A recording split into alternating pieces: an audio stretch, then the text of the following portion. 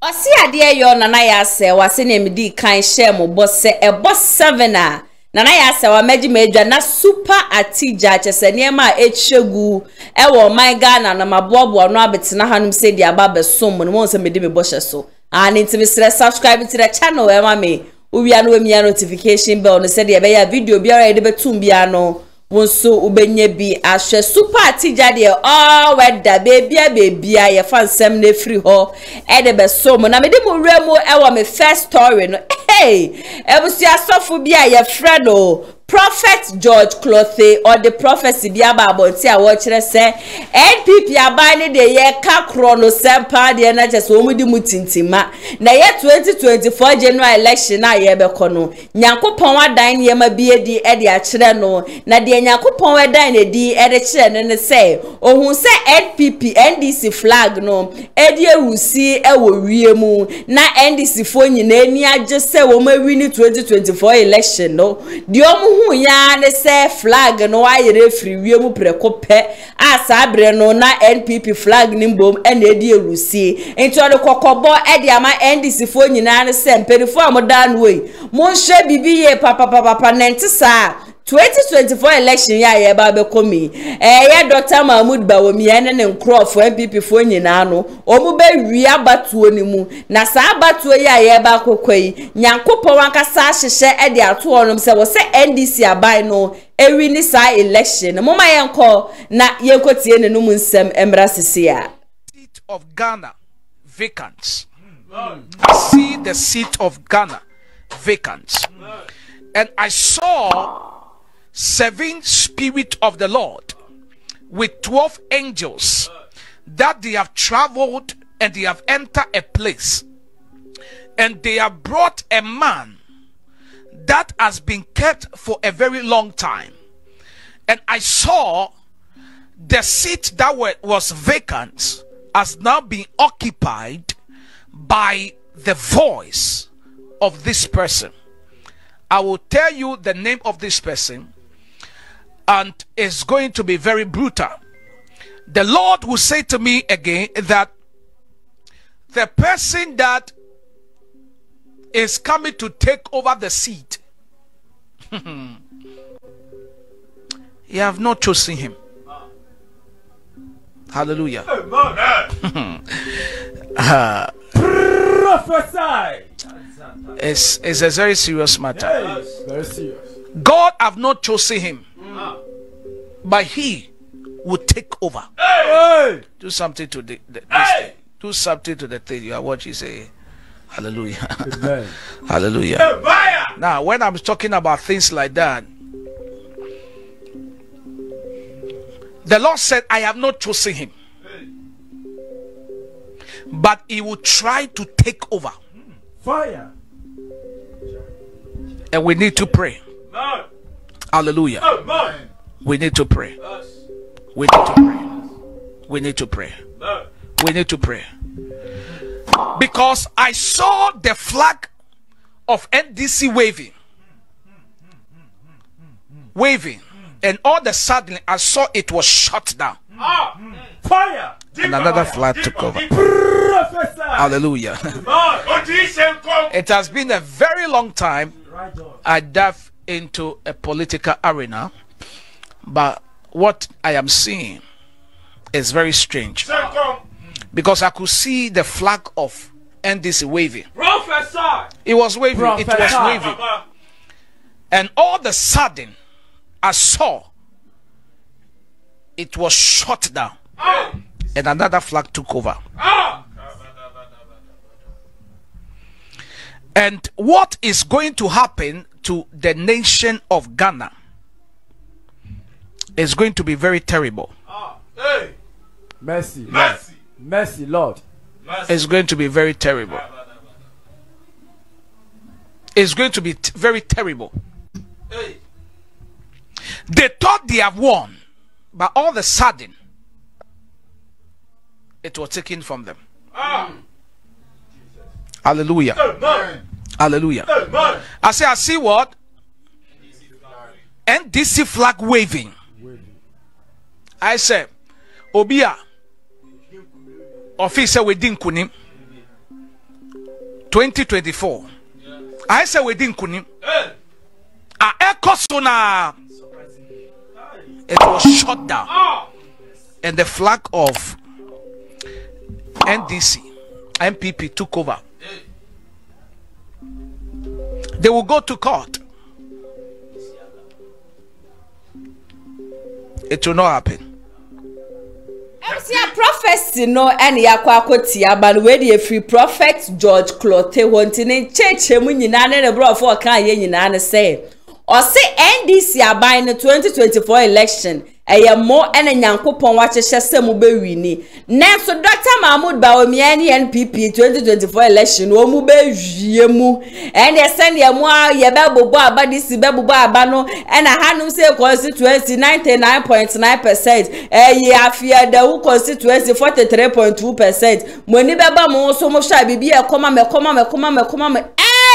afi yenko declare winning na just NPP for Matian say yes Dr. Mahmoud Bawumia and I declare the 2024 presidential candidate we winning or say NDC for mama meninda ho mumbie mani mama wani mumbie say go na nya sadia o mu be wiem na nyankopon hata ho pa de nya de a wetutu Bawumia e de amagana we nyame na meka we free prophet or the nyankopon wa frɛ ne ja memeti he nyankopon frɛ me me betena na me be kan na jase mo twem ya basa ne sresa we de if you prophet onum direct or si nyankopon on frɛ Dr. Mahmoud Bawumia intino NDC for monya very careful na enti sade a na jase 2024 election no court sem nyina bebemu na ndie mo be court say 2012 na na dan ko egu for this we win election and your chair mahama chair no ewi eche na just e kame akwa ye nkwati asem kra na ndie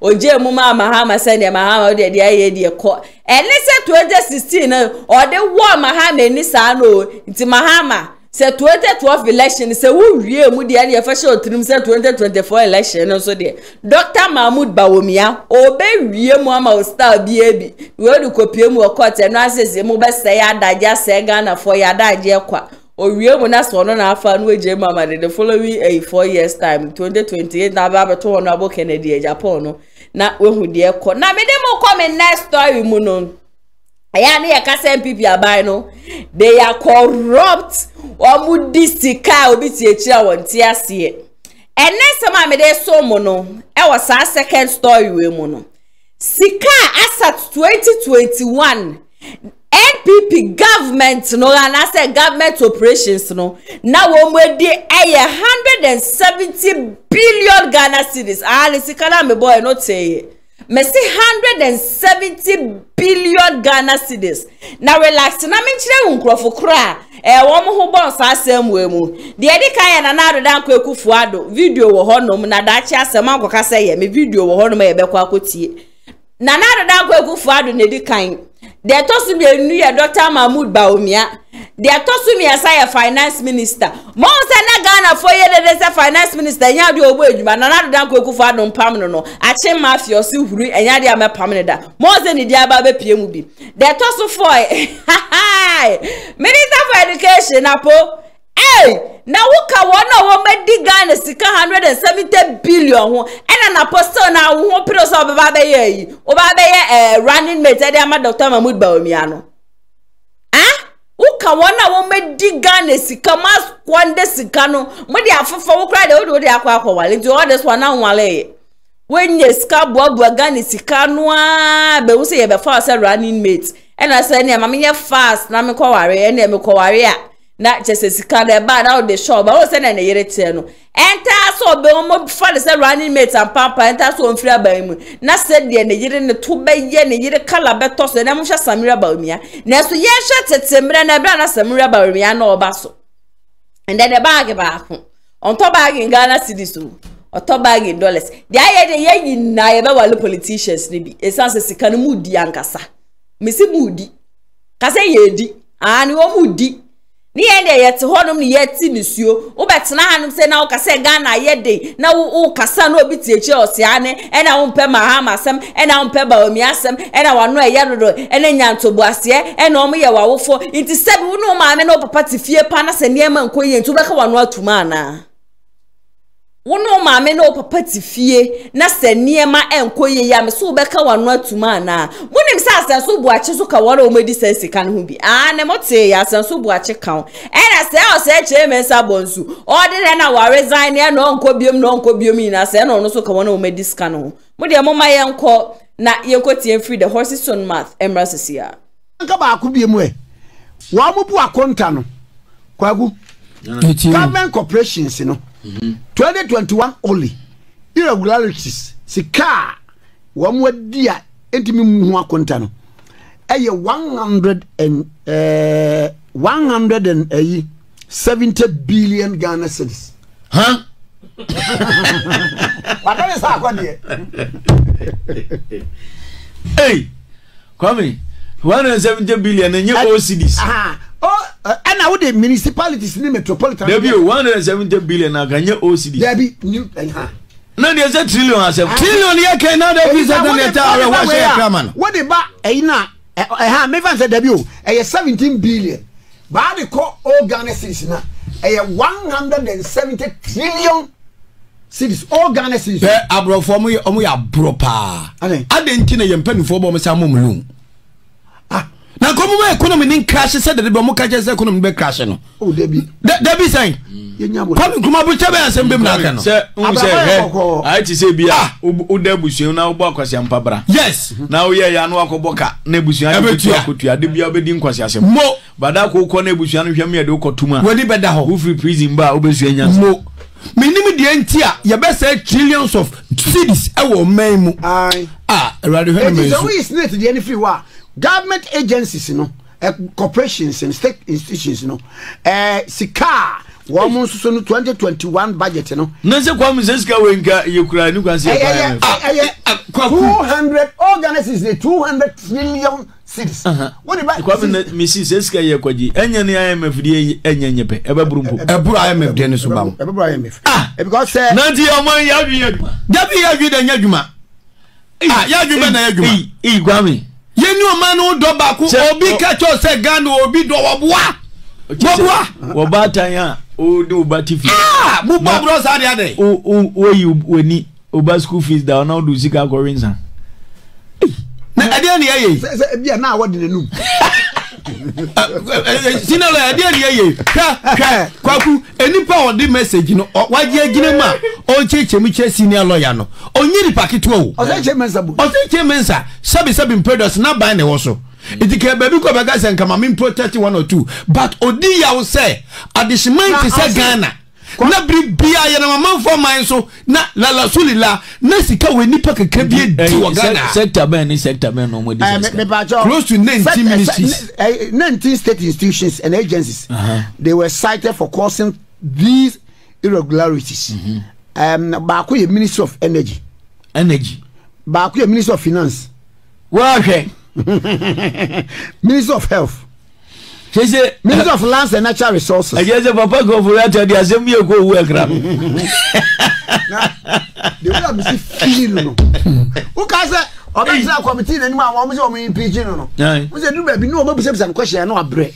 And ontimi so now o manim and ontimi so sori akọ tu so timi nani left ne da sinalo ya ya minchira wate amma ya sika kra ya minchira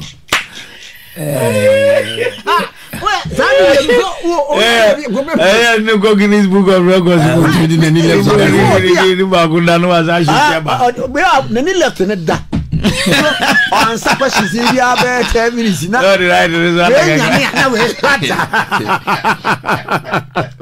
24-hour economy now that's here Ministry of Food and Agriculture. Sabena wow offer. Hey, honorable signboard. Anyway, this is someone the chief fertilizer supplier. The one guy will grab away your potato. I've a minister. Guys will buy, I guess one year besides honorable. I'm on for the signboard which is here, does it? If we have for fertilizer, I see. And Yamia, Ghana for the home in your mapa. No, my sister's signboard, Nama. No, how? And you are Banway. I've a minister of justice and attorney general. Also, you know, justice, the Homer justice. On one just. Minister of Communication and Digitization. Ministry of Tourism, Creative Arts and Culture. Ministry of Interior. Ministry of Employment and Labor Relations. Ministry of Transport. There be employment, no.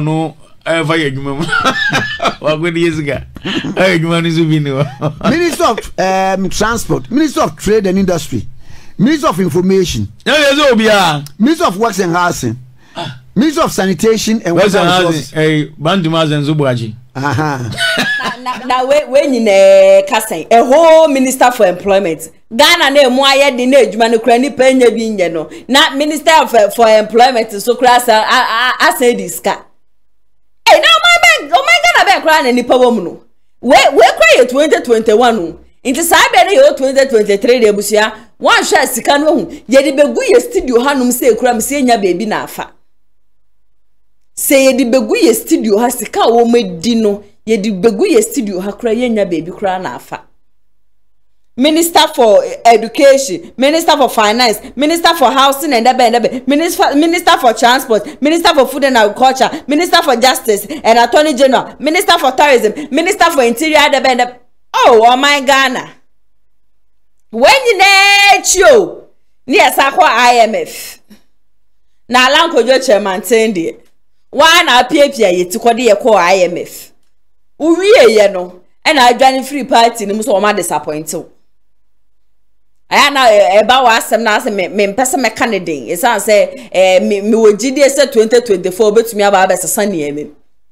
Ubetumi aba no aba abesesa ne eme. But in fact, frankly speaking, ya humti o.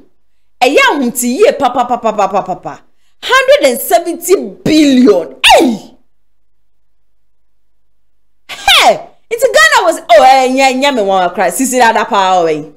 Sisi ada pa. Mu je siketiti de omko to sisi ada pa dem. And then the mates ni mom and omode na ekokoto. Sisi ada pa wie ye menya ne te e kwani sisi ada pa kai. Wona na omo ba be running mate de ama Dr. Mahmoud Bawumia. Nti be sa sika na egu onu mi na ye sika na oba be boaboa no de aba be ka.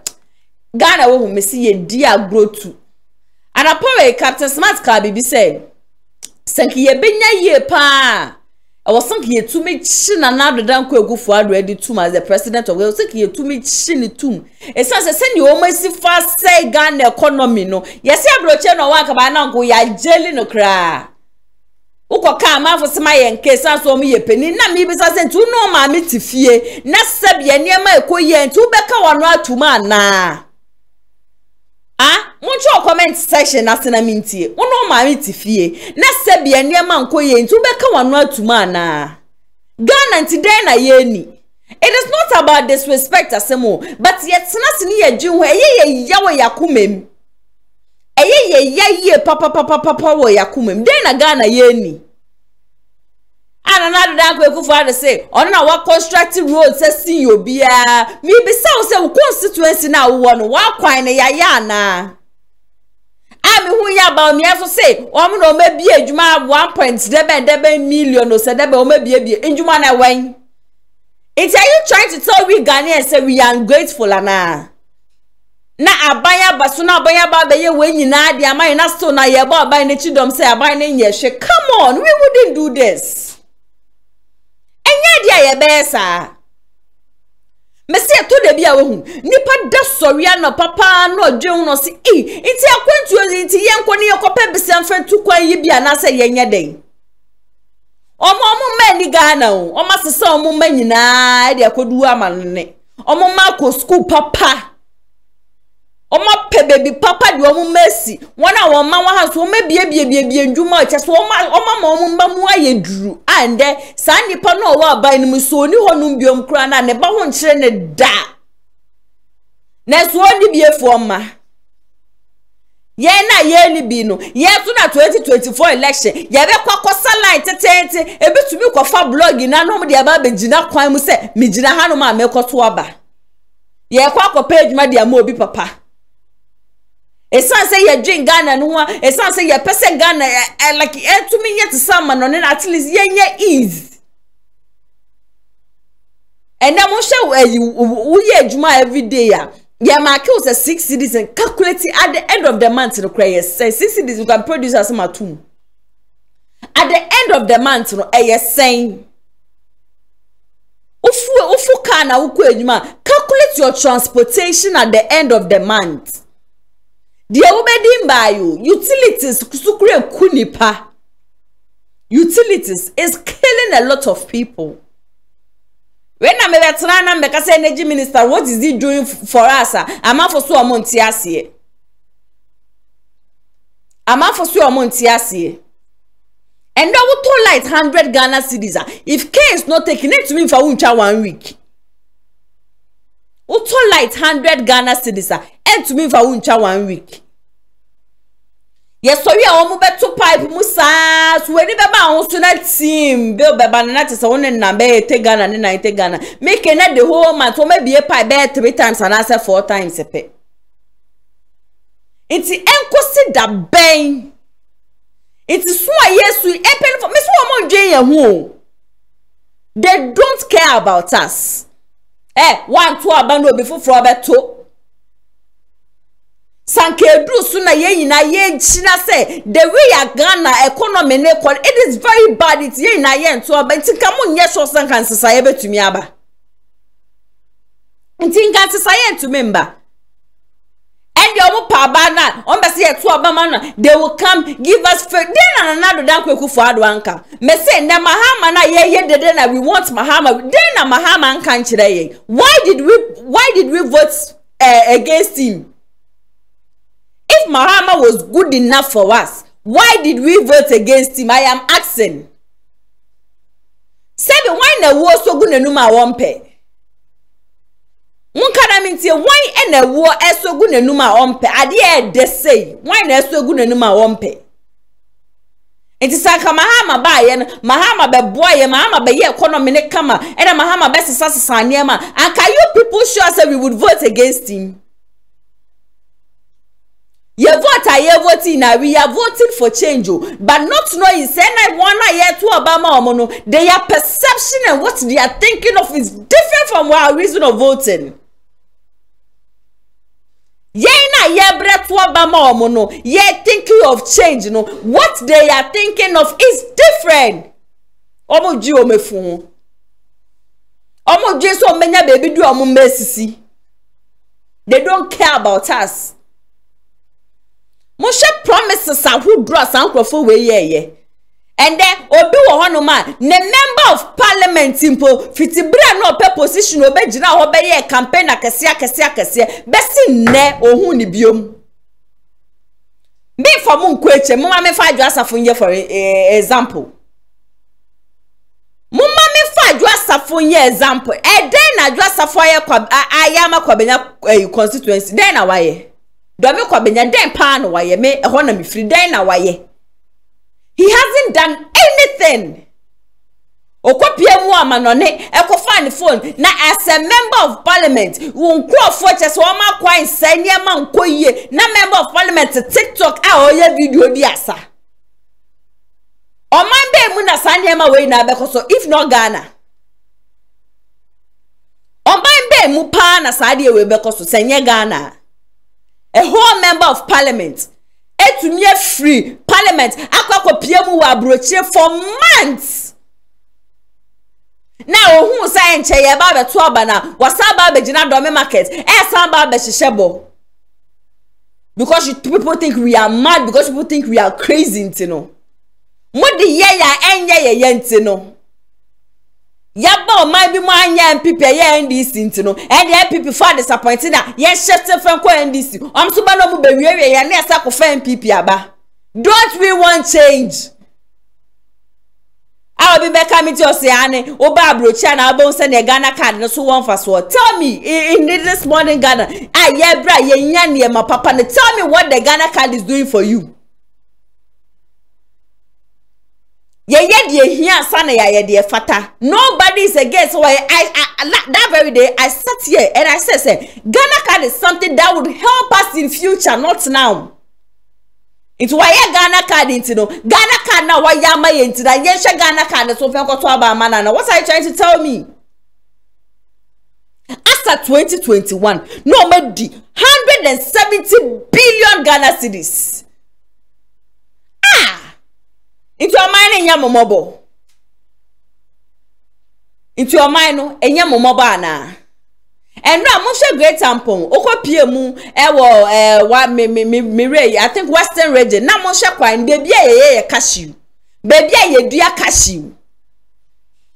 Or see a drunk it, and you chrome in the hole. But now Moshe Quine. Yaka Yano foster my yanka. We should have our mother and our father. Some Bible corner chose we should have our mother and our father. Some Bible corner to say, parents, do not provoke your children. And they ye come ho. Hana your mother and your father in corner muhu. But parents, do not provoke your children in the end of muhu. Mo Bible ne si ho. We need to change. Ghanaians, let's change our mind. These people will not help us. These people will not help us. Me see 2021 when ebusia already 170 billion. Minister for Finance, Minister for Energy, Minister for Housing, Minister for Transport, Minister for Food and Agriculture. 170 billion. Do you think they care about us? I'm asking you. Do you think they care about us? They don't care. I'm fire home.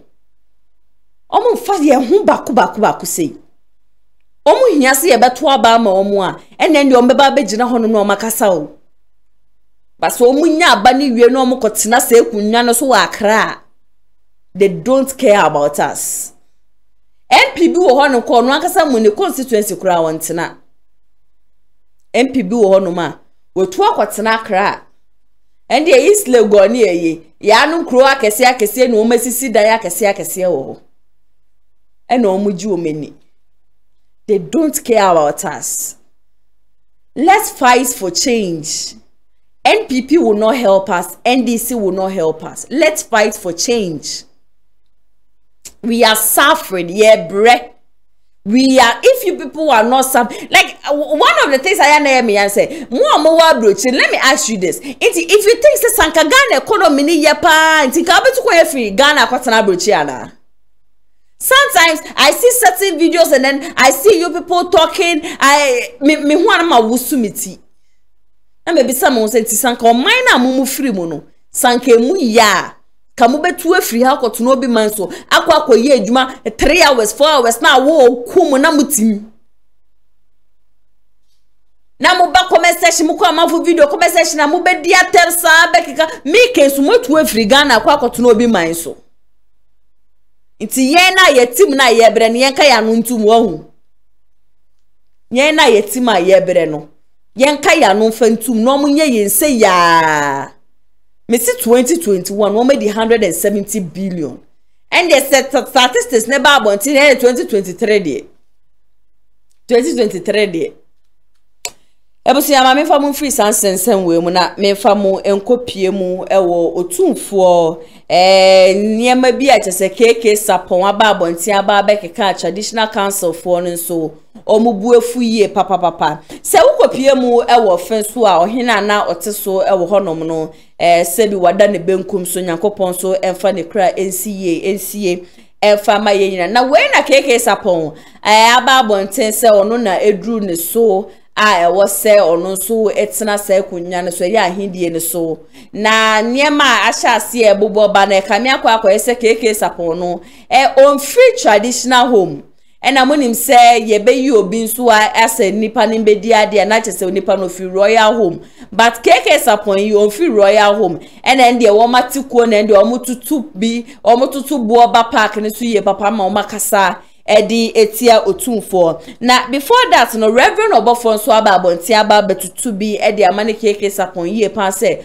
won sem fata se obetene kunwa no so ena mo over kra no enya de obi a be kra be peja ne mudi ama se bra na betena ofenso kunwa so mo yenko ne yenko tie sansem ne mrasisia wo hene che obi no wo tumi che obi no be difference yene na kokko ne bo ye na kire so oboa obi be kan be bo ne din so oboa opa onyi so all the powers that he claims that he has ultimate difference so akonya esan se ba bia ma mi wuye ona na wuye usie do no aho na akonya di esem wo kope ho akonya di ofenso akonya di uni bi da ona aso ye keke di ai keke hwan ye nti udin ofenso akonya di uni ne eni kina se me kra na me nkwate ase ne de na no kore ele kura manhia fikasie mu de bema yamfa abelwani ade wo fenso yenya ya adwene se besa na awotwemi no ayi tabi memo akuti aboni bia kokora bia ne wa se kokora be dia dia ade hye wa ahyirim akokode so ade hye wo wo ya hoho I have sent Reverend Obofo ena yekoti ne nde eba na wei ena samenti me ho asi ya ekoso ewo offensefo ene otumfo entem no eye traditional council achemfo asafo heni bonsu enso ede ne mebi aba ntese mo na amoteto wono ma amokeka se otumfo eni tumi ewo offenso ekunwa so no enia nsopa na mo de mo eye kaso obi muade a na tese mummu hwehwehwe na ye kapa ye hene otumfo ono ne ohene a tese oda Asante region hanum sei nti ene ekunya biara bia na sei bia hidie biara ebe piemu ewa Asante region hankwa do otumfo ewo sie moma yenko na yenko je sa asem ne so munchi mumbra ofenso nkunya asem a edi enya busumi kakra emu ni no efrimra afeso hene na na wi afia kente otoso nese wuye no yahwe ne aka ho asem ne de yi atu yi ama masan atiase enche bebre moti se akuakuo bi ewo fenso a wo ma hia ase wo ma organize press conferences omnisi sentwefo hia na wo mu kan sema hodo sentwefo ye transi hu sema wo mu kan dodo na no sebi bonise andamai otumfo ni tumi a wo na ye nhwe entinase ema otumfo tumi a wo ya santima ye de ahye ne nsa no sebe ko rukufu bi enfa sante amamre eni agro busumi du etwa mu ye ekuro bi a omfro mu se concerned youth of offenso na omu ena e kire se Dr. KK Sapon oye odihye a offenso ofri ahyirem abusuanu enam senti no utimidi efeso akonya no ema eyeye na sasem we ene yehu se master cancer ene otumfo nsem a wakoso aka afi yesi mu yi about efa ofeso akonya no ene ne boabira ndi o se tene sa nsem no busumi eduna mu suso ahyirem de adihye bi so esore anana ya ajiman our free so and a concerned youth now a former that association no e kan no ho na omudin nsem ahodo bebre e fa keke sapon ahini atubia na eno na e fe so kunyasofo fe so mpanifo e transi hu se de ekoso we de eni amamre santi amamre eni amane e babura ndi omuntra ho so nhwe ndi omu yese be yimuso e de isa ansem afiri ho na de pese ma motie ne se sabre otumfo e bomodia se niam ekoso nyina sabe enkoyie ne fa so mbie ma asante no obehwe na ofre afisufo panyimfo ni nyina e de waba manhia na obomodin adi yie atu yie ofre mempanifo so onya wonko a ofra de hye ni nyina so momba na saa nhyiamudie ya otumfuo nam na dom so efrem penimfo na awmo ofen so mu mbai ena ebinum aye ne se otumfuo ena eden osi efen so akonwa enti mranti wa abgati omu wafa mrahye won sem no eko ofinsuo mu eko bodua sempenifo a omuba no bi obaka se ope keke sakon obi obaka se bia no bia obo won bo no enya se nipa no eno eka ho bi titiru ene ye hia no penso a ye ka ho asem otumfo nim sa ahyem adehye no ewo na omo ebe sere ade no keke sakon ka ho a nipa be dunso nti wa hyese usumi ya yomu ye eda etoso edunwotwe obia obepia komani bia fa na busu ebi amra na onhwem don fe yentu yi kwa santia konwa no ye mfa ma se wo sikanti ne de mawo ye de ma se wo ye de hie to besere konwa to na besere se mbe fra konwa no ma yekuru yi a eno otumpo tumi hwe ho nemo wo basa wo ye de hie na nhwemu tie se wo nye de hie a eno edan sonko na ade ye pese emamuhu ehwe abakosem kakra bi ko fenso abakosem no wa na nye no titiunti ene wo habe e se kan nsimfua bi zantwefo mutiniye ade ye hu hia di nkan enze efesofo ka fenso present efenso yai a omu ya sonafo no omu fi Adansie ahyiremfo to omu ya sonafo omu fi Adansie etua ba ofenso sesi e fe no fenso no omu nam kwa ho so ene bae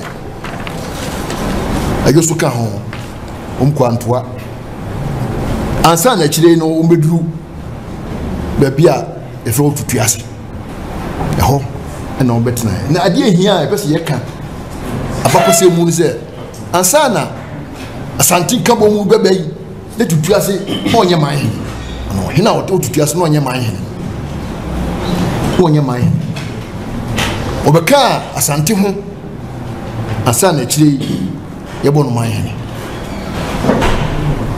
nya ebonu man ho na ebonu man tu voze tu audikan opumso no bonu man na ade a wo se mo hye nso bio eya santia bakose mu ene se mfia piem ahanso aduanan nsia asante eni germanfo ekọ akon no akon nachi no tumfo poku ware odikai se obe chene ne na brempon nsase ene ade enumu ene ofenso e trace on there ope asase a free techima ase ho eba ena otumfo pokuare the first this asase tami nyina ema no enti ema beye abakosem krada ho se fenso abakosem omu fresa adia otumfo pokuare yema ofenso no dessa no mua ninko enti obi gina baabi no ka se otumfo eni tumi bia ofenso sase so a na ye no kwase na epese mu ade so epese bu hye nso to so miensa wa santia mamre mu ne santia bakose mu ebra santiman nyina gi twum mu se ye baako yeyi wo he baako pe na to ya no toni en ka di nyina sante onu tumfo odin kan o se tutu a odikai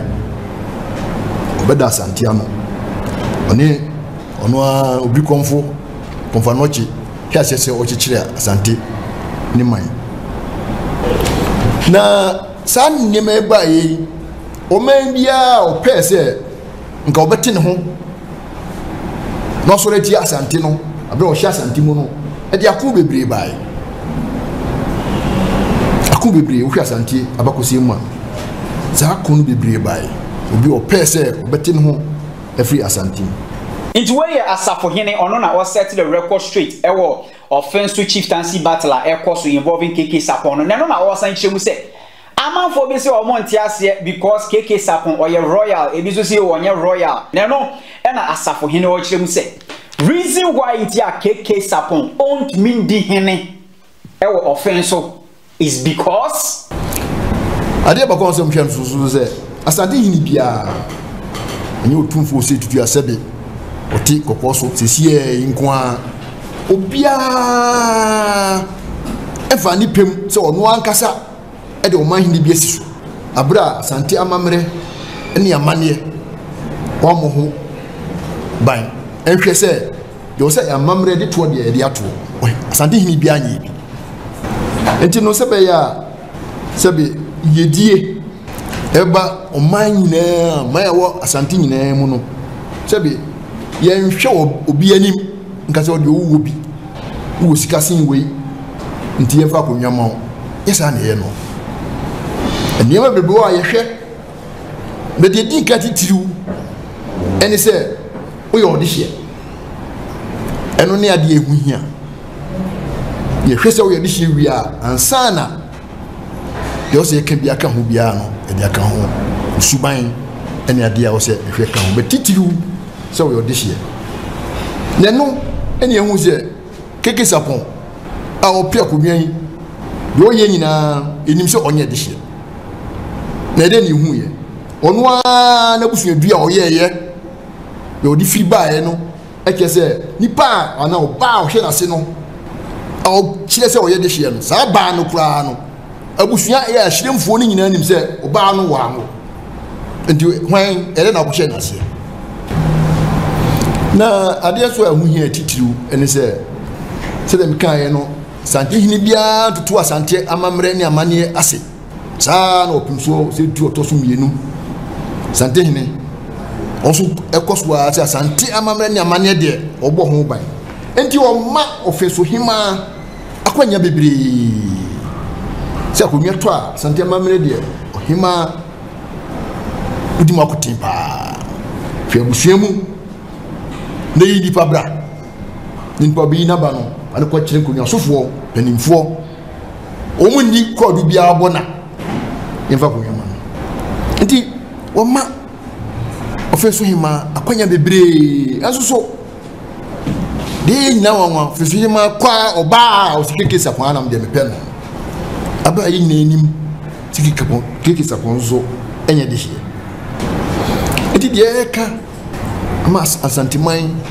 eni wiasefa na nyina atise asante hine enye se o sesa sante amabre ba bia sanso na feso konyasie nsemu yi ni yie die ni wo pe enye bibia nanso nema ye huni ajire se temdi kaka ye no kwankwa omo feso ne ahyiremfo na busanfo ni bi kura nzo egina eye niema sebe eye nyamo ho sebe na efa yedie ene nkoso ema na ema asantiman kwan na oman hina fata se odi offense no yeyi no eda mu nyina ase wo nsemuse bia mumusaye na nchichiri mu asema minua ba ebusa ya achemfo asafo hene bonsu ena yekotie ne nka eba ya na chese KK Sapon a sabre ya mena mo kase de ne ni abra cheso opeso ote na ofensu ekunwa no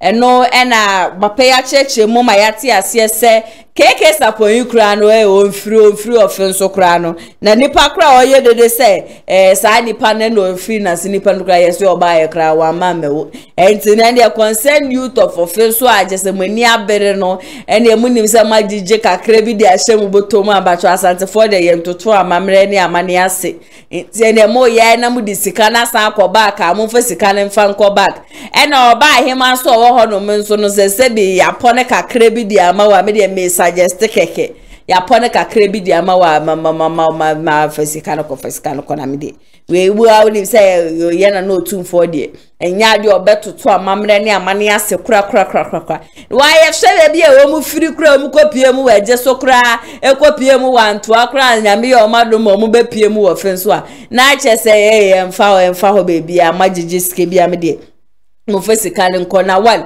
nipa lokronsa nye de hye oye de hye kra de na ene nko bia mu hu ne mobo kra na ende o ma hwese bia mu betumi amana tena kunya so a ye woni ema bi wo hono ma ye chance na ye de obesi kunya so ye de wekosi kunya so na sabre kwa na ye nya wo fa wunsi kunya so kra no ena wa ma concern youth of office wo makogu nsuo makwa brubru ndua ne ade ye de osi kunya so de ne ye na no OTUMFUO ye ready papa na ye nche kra obeka je so so lifiri ne kunya so na wa mu no kra bra betina so ma me fa mugure mu politics aspect ne so kakra ye that's a 4th November abatu no eko ne wieye no and then the fans of Honorable King Japan there oma prayer so Honorable King Japan kombra independent e ma na no ada Honorable King Japan ye ne Thanksgiving US no abeka so NPP party ni there enya de obefiri mu dama ye nyina kra ye betena mi se mi besu kra bebu kotodwe be pa Honorable a chos Honorable ite de na gara for de ye ka nyina wo pese obeti aje so watu tu weni awe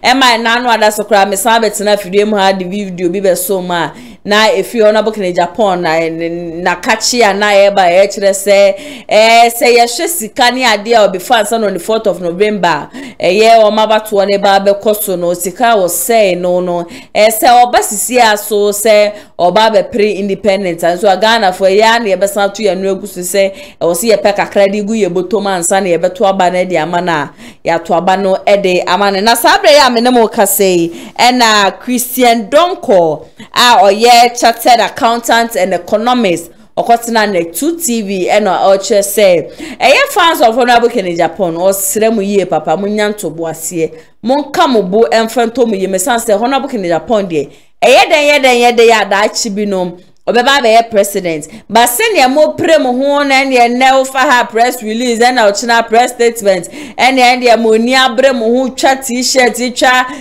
cap ye mpaboa ne yi che ni ade yina ka ono enya de be fa say president independence candidate ne yen sore preko pe nko ne sao omwa wo ho na wo ni fans enya de a ubetumi akọ independent candidate mo yenko ni ekotie ne num nsememra sisia me bu bono ayi ntwa so okay me a me bu bi ma me no ma busuafo a the next person that comes to mind is Honorable Ken na Auntie Stella ba okay na ma bompa ya ma no from there na o wan he to aso o dey say o that was so that fi jumai fo na mo ase ko bra kwa chi no then ye tiefo a especially amo don champion adi we mi so na mo na ni father say ni we share obi e share adoye ni ehun ni bebre papa bi di jeans fi abru cheni ade at the brow enti abon pa mi won pa so ma hun na especially no there na show we appreciate it when there is life there is hope okay my main case be briefly we start where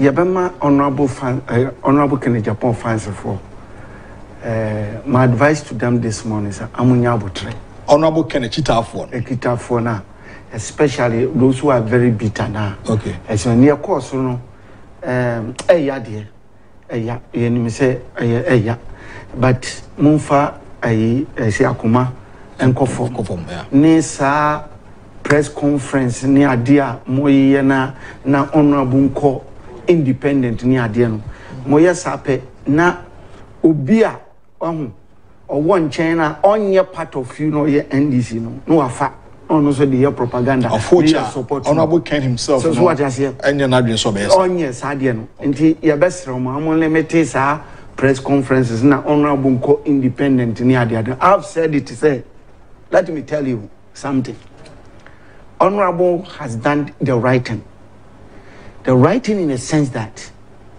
honorable Ken to become a president in the future we have to deal with two types of goodwill. The party one, and then the one that is associated with honorable Ken, which is the personal goodwill. The personal goodwill alone, and to me, my own winning and be a president, trust me, is out. And President Honorable himself, He knows it. You need the party base, which is the good way. They are about 40 to 44% to be a champion. Only I also will party no more. They won't go. They won't follow you. They can express their destiny, but at the end of the day, okay. Until Woodiana a person, over 10% near there, and on that become a bit more winning will cross 5.5. And you know, so who co independent. Anybody I will be so co independent. The best thing obey to me achieve is say obey to me a split vote in a party in a co-position. That is the best thing that you can do. But what will give you to become a president, if you go independent, you can't it. And in this case, you know, Honorable Ken, having analyzed all this, I advise at the man and was accepted. Sabio, nearby was accepted. Let's give the opportunity to Baumia to go and try. But let me tell you something. For me, where I'm coming from, I still hold the position, say, and Honorable Ken would have made this simpler for NPP. And we'll call Jademi so easy, my NPP. But that is their opinion. Omo to me akoye. Mom pache besa mama Honorable Ken. Na mom da mom yan granting that opportunity. Ni respect. No on tran ni enhwe. Because you see, akola ni so be wua. Don't avail yourself to be cited as a reason for the death of the child. Okay. So what they say? Emma obi nka say. And Honorable Ken, don't do campaign here. Dabi. Young person be a reason be because a man for a reason near the attack. In an unlikely say be a wakon wakwaye, you are failure. Not honorable one coy campaign, one coy say. Honorable say ordinary support be a war debema. Mumian granting that. Because Adiano Obi Koyana Diana year, one train your upper reason be not the ashe or the ashe in the such a reason will be. Honorable Ken, one could say into Yelusu. Sabio was accepted, Wamamu, go ahead, Mababi Chiano, Wajiso. Supporters, just remain calm, and Wadimia Mua de Bebo party no Mumfamwa. Dear, Yasuaka say, on one here, Tihei, I dear be a good dinner, I buy a drop with your become wasam. But, and no, and just say you.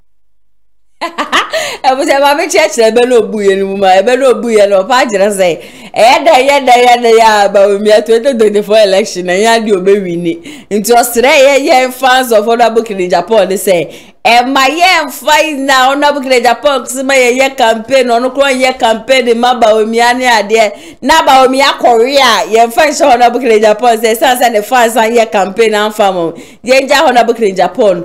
Non-snaho at the right time no you will GD say Honorable Ken in Japan ebetimi aba bedi Ghana so no waboa Ghana the promised land no the yokodu honum says suru it's munya to boaz wate fans ye me say ye tade chigidi 2028 met na hanum say kura campaign the ama Honorable Ken in Japan sa mo no amu no be pa.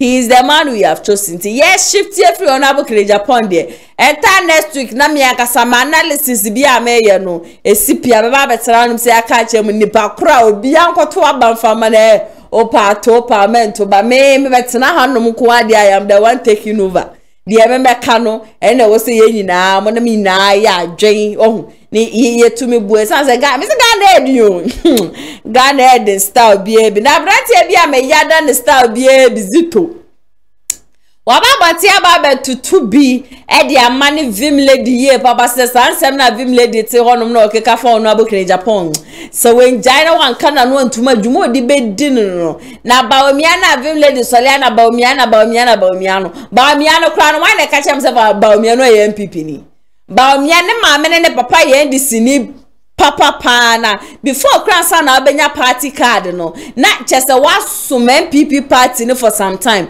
na ye ni baby ananado dan ko Kufuado okotebrimba omia free ya ye hu ya ne so no ni obi a wo person of the running mate ye kaya no two man ye share ye jane ye na ye wogidi won ananado dan ko Kufuado munti no ene eto baba na ba mi o ne ma ne papa ye NDC ni ye ni baby o free ye ko peja ne de ba ye vimle de be ka asem ni ye ntia better honum say to be the man fans of Honorable Kinwa o si jai de wo ya no na ni nje ho me yanko ne go tiezi to mra sisia mam say wa no mesi asa ne ya Lizzie upon Docker's page e che wo bibia ya ni wo mni say se ka zo bia say bibia obi sa ho say ene say wasɛe bibi obi asɛe bibi ne sɛ me ba Mr. Pombre nyafia ha aha efe pa painting no timi sɛ bibi ada so zito wa ha na ha efe sɛ kyerɛ bi me ba ne yi zito free ha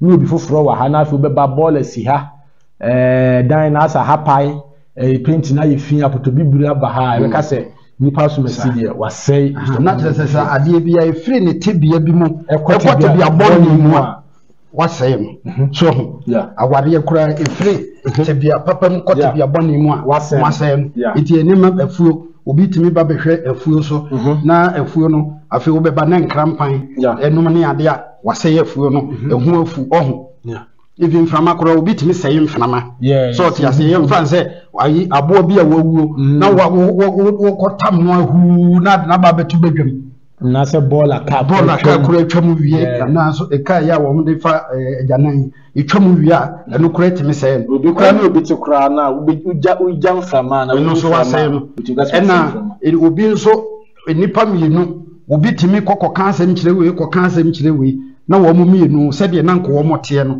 na ɛno so na wasɛ wo mo ntem so ɛna we dia yɛ political party ne yɛ sɛ na ado na asɛ no. Another question. So ti ase. But as political party na manfo say na nado no enye one person. Anti hwen. Okay. 2008 abro mampanyin nkofo. Okay. Be kono. Enipa 16, no mo ye 17. Bankra bi fa that there. Wo mo disqualify no. Ne ko ka 16. Nti na nado ene align. Na wo se nka align ne no ko run of wo man kono a na nado we ne ye. Yeah. Ne wo se na nado ko yine running mate. Okay. Running mate ya odene baaye no odi tietia party no constitution so 2008 okoyi bawumia no wonye member na bawumia nya member odi party card kora se na me kunse me ka kire wo ansa na no hini to ebe ne so nsem ka kire se na no hini to no won be ba be kire papa yase sa eniti no party ni nyina se ye constitution no e wo se nipa ne wo 5 years membership. So, and away the audio will be ya on party no craba. It is Amran was saying one as one saying was saying. You will be a woman independent. Unse article a can say article 13 hona article say grand article 3 say no can independent nasem. Was this will be called independent. Na party no choice. Now could be we yachi any way ya say any pan we yin who every party no what be kwa dinner so you here is the point to say me just one example 2008 be quite constituency ko people ko do say na ojina party na name e was na nado ba ene ne ba be campaign no 3 occasions na nado ama but no say usu ya no wa ko independent no so timinya kokodro say na nado so wo mpe kofie du say na enunti na nado no say party no so won kon independent ni nyina chi no statement ama ni nyina chi wo be share lo yuse usu na ne supporters ya na wo mo hye na nado t-shirt independent candidate no me say dia wo so wo be kwa ha bi o se me bo meka me say ye nkofi poku edu say kura supporters mo ma ko baabi no mo ahwe na kuro mo fo pe mo abom because ye say akufu na akufu ado so wo mo mpem ye to oban lo yo say usunya 34000 kofi edu say ye wo gina party na mu nya 8000 2008 eti afa independent wa na start so yes na nado so ntimi ni adwuma so ya na nado ntimi ni adwuma na betimi abasa nko mampanyin kofo apenso obi a wono waye deputy minister mprensa na nadu 8 years nyina jamfrenu mpo ena minim se enyo wono nso nko ye wo nipa bi wo hono ma wo mo perform wo kofo amanu mu pa eti se eye party ba ko dia adan na sa nkofo no enze jama mu nipa be for pay Cecilia Blanda pa ena kanda pa en so kofo adon so da pa fo no po ma se mo ena osafo mafo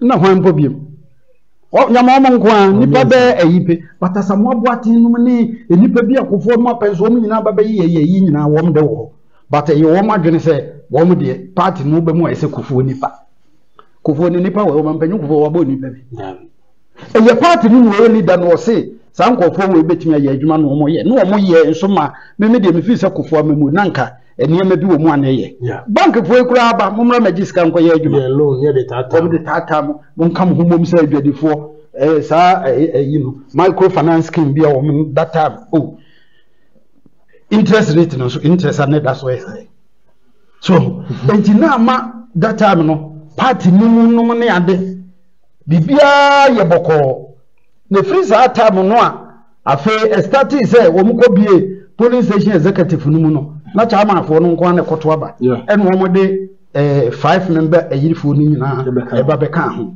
ho ene ye kwa koto aba wo de wo betimi huna ne se enipa 9 no a enipa bi a 10 no a wo mo akwa akogina no ye bitimi de base we mu de na na do nkofo automatically sa nkofo ni nyina nso be win obi a woni wo ma fa no nso nyina be lose ewo about constituency executive ne yi regional yi ne national no ne adi nyina hwe ekwan wo fa so pamo sami crab Paul Afoko eni kwabene Japan obi a ya to aba na yi wo mu se ye to aba yi wa agire se ye vote of no confidence binum ne ade but when wo bo wo mo charge binum ne ade timi nya nipa bi be di Adansie no ne ade pam wo mo Paul Afoko sami crab ni kwabene Japan wo mo pam wo mo kwa so enti se wo yiye we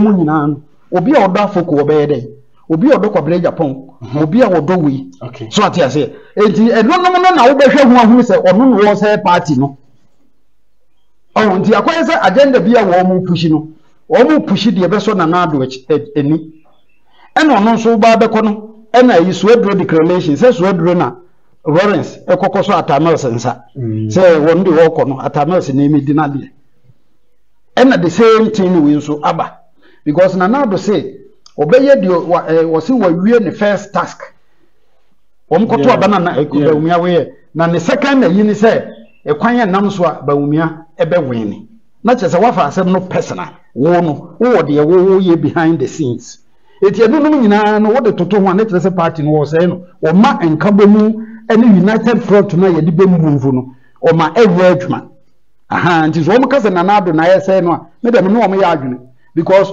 wo ye president wo party no no wo ni leader eti wo ne party chairman national chairman Stephen Tim no nka wo ne no bibia ni a wo ye cabinet meeting ko NDC fo ye cabinet meeting chairman ne ayifo no no nyina tem ba we mu de minim nti wo kase na nado say no am ya adwene wo say na eno kura san pa ho a ensem bi nso a ya no wo ka wo ye president le koto aba na wo say obi ka kiro say na no man no mu aye den wo say man no mu aye den de obeba be eno no gidi se o manfo betie ni say ena nya wo say no say wo hwiti mu nko awo wo ma say so mba be ka ho nso ma wa waje atum say wo bedi akonya no sa abre o man no emu aye den nti wo mbe fa ni say kwa abrefo waba wo te radio so ena kwa abrefo obi interview no say na kwa abrefo say wo mo kwan enye sans ma me yo mbe kwa akoto aba ma NDC o enu ani say wo nya abotre na amamulo no eye nkakra ye baabi de efiri hwa ye beba ye we say wo kan wi agya hwa ko we de wo say so mo so mbe kwa akoto aba NDC aso wo mo ansem me nyam na me so wo mo kokrumuti so wo mo fe nkonkotim na de si wo ne aflawo chief no ntam insuo na yira fa nkofo eti nsuo no yira fa nkofo no na wakọ president ben na the whole Ghana yekoto aba onya 100%. It is obi anto aba ma wa wu so na afna na wu so mo so an sankofo ni nyina wo mo nananom ensutumi e hyase bi so wo kwa akọju o man ne besia wo mfa wo mo atoma wo nko edinim ne kwaje besia mo de the whole Ghana edinim ne kwaje besia eti wo mo nso sa to yire nkyem bi ato wo mo no aba yo mi nuanom bia me ba ya me ba se de atomu ni nti na me ba na ma ba behwe na ma ba be mamo ya akọ ene hyeden na mo mekoi me de hyehyɛ pa begu kwa mu a mehwe se obi a benya ba bi atena ni afensu ya se apekwan nam so a saa de we sensu ebi mabiem nye no en ne kokoye se na mo ka abato a motoma me nko anka ma na no se ka abakọ nto onko a motoma no wa ma de ani adenti na akọ tani ke ni so okọ nti wo na okọ kekensem saa se voter region fo no bi kurampo na nko mo hwe se wo mbeti asem bi no mo de aba be ka party no aba ede enya adwen sakra ba be yese papa ikura ya nto aba ma no so de wa ba be ye nti wo de aba akura ma yempo ye nu ye ho se eyia se nipa na ma me ka ho no kura kire se wo sem fi se wo hwete dom nti ono wa ye ogudom enti enti na ama anfa bi na no in feel happy se ombehye NPP ntade na se 40 the first in nanka e be do election time say ya kabaina ka Kumasi de nka ehuri se no hu se ka kire kwa me apia se do 24 na hwe Olivia wom na wo be fa potem bag na da kokuru na wako okuru what na se hu se o mampanyin kofo time oto aba ma party no na do ba yi wato aba ma no o ma de gufi wo mu nya adwuma ye eti die ne besa ye wa ho keka se wo sen akwa party no ahye ahwe a wo ma no kra fo atade kra wo mbehim wo ma no kra hu se wo hye sa atade na se to den kra na wo mu kukurum no wo na betu wo mu maame no wo mu papa no mfo so na wo ma no wo kokọ afuom na da kurubu kokọ jawa bia be na wo twe kra no nko da wo nu aduane bia wo bedibi wo ye bebu na wo so kokọ ye adwuma na wo maame no enka bia sa abre kra wo bre so te still wo de te so aye adesoa na se wo de se party t-shirt no a ne hia wode a ene ekokoto wo so no begina mu vie ni ahunu se ne wo party ni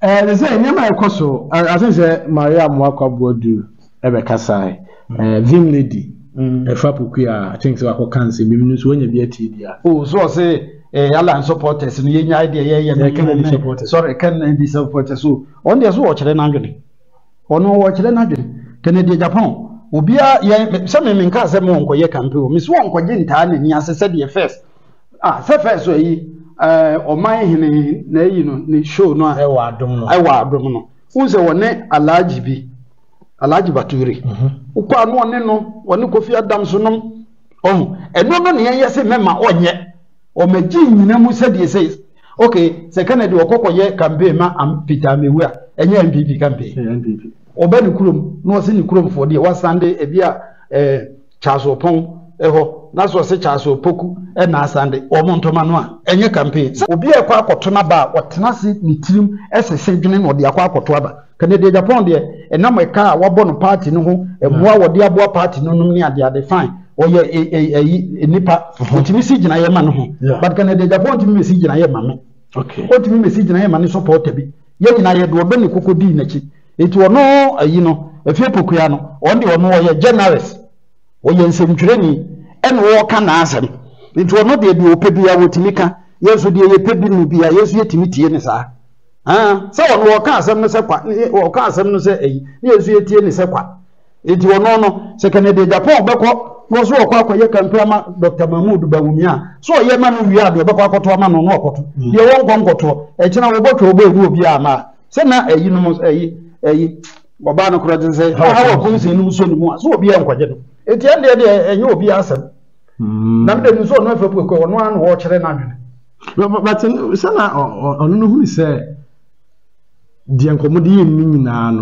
no amanfo sen ka Kennedy kura free party so Kennedy nya ka se waba be ginem wo party ni mo ne de ni supporters ni se mo kan nyina no omudi agro me de me no sa ande ya na ha se me de me madwene ye me no me mekere ono so aye kan fa no ho so wo ho kwan so be ka se wo de nkamo kan de na me nso e bi kwan ni me free se me fa sa kwan wi so a e na bia e bebo so te ase e kina bi mo ba na so ope nipa bi edi na china me say eja me nso sa abiri ma bra asɛm tem baabi ɛnde de obi antimi nkwakyekere obi sesei enti ne mom no me de me pesa me kyerɛ sɛ ɔno afie pokua no yɛ generous ɛna wɔ ka na asɛm etu ɛnde de open bia wo betimi aka de wɔno open bia sɛ mɔre sampa wo ba na asɛm de open bia wotimi ka wontumi de ɔno open bia wotimi ka na yɛn so a yɛn so yɛ kodi yɛ kyerɛ mu so yɛ tia ne yɛn so yɛ fa yɛ adwene ne yɛ decide eti sɛ ɛnkɔ ba sɛ bia mo benya awere kyeche sɛm bi mpo sɛ